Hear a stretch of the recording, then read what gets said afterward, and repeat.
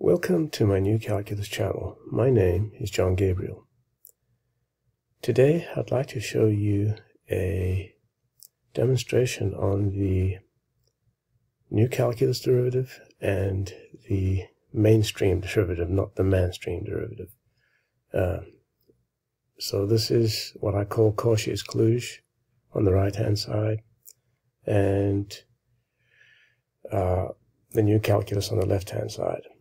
So, as you can see, if we move the parallel secant line, this is the blue lines here, the dark blue lines are the tangent lines, and these lines here are the secant lines. And if we close the distance, as we do in the mainstream calculus, like so, you'll notice that on the right hand side here, this here is never equal to the slope of the tangent line. But in the new calculus, it's always the correct value.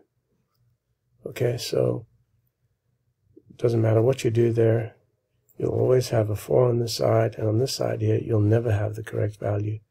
But what this tells you here is that the limit, or the derivative, is defined as the limit of these finite differences of a non-parallel secant line. And that's not very accurate. It's not accurate at all, in fact, and it's basically just a Kluge method of finding the slope of the tangent line or the derivative. Now, once the finite difference here is in this particular form, then there is no derivative, so it's not even defined at h. And as you can see over here, to get to the limit you have to place a 0 in h. Okay, so really setting h equals to 0 is equivalent to finding the limit. Doesn't matter how you want to clothe it, whether you want to use epsilonics or anything else.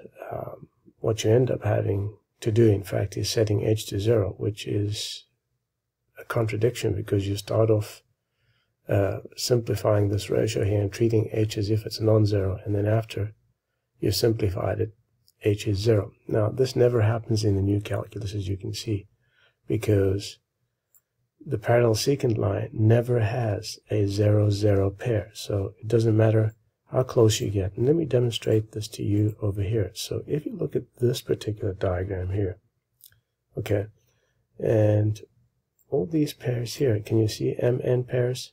M is the horizontal distance from the point of tangency to the end point of the secant line, and n, which is this line here, this little orange line, is also horizontal distance to this end point of the parallel secant line.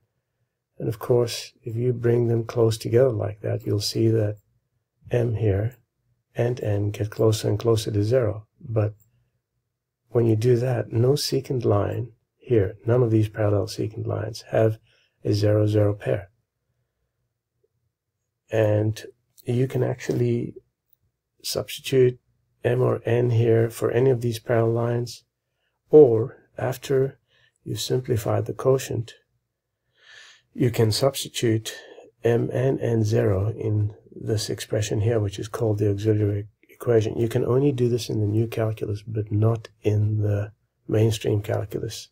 And there is no division by 0 in the new calculus, because there is never an mn pair that is 0. But if you look at the proof on my webpage, you'll see that this particular value here has to be 0. And I prove it using 8th grade algebra on my webpage. You can go there and take a look and see how it's done. Alright, so ultimately this expression here is always 0, as you can see down here. It doesn't matter which mn pair you use. So you can move this along like that, and the result of this auxiliary equation will always be 0.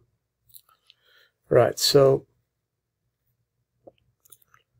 the new calculus is rigorous. It's based on analytical geometry, unlike the mainstream calculus, which is using limits that require the previous establishment of real numbers, and there is no valid construction of real numbers.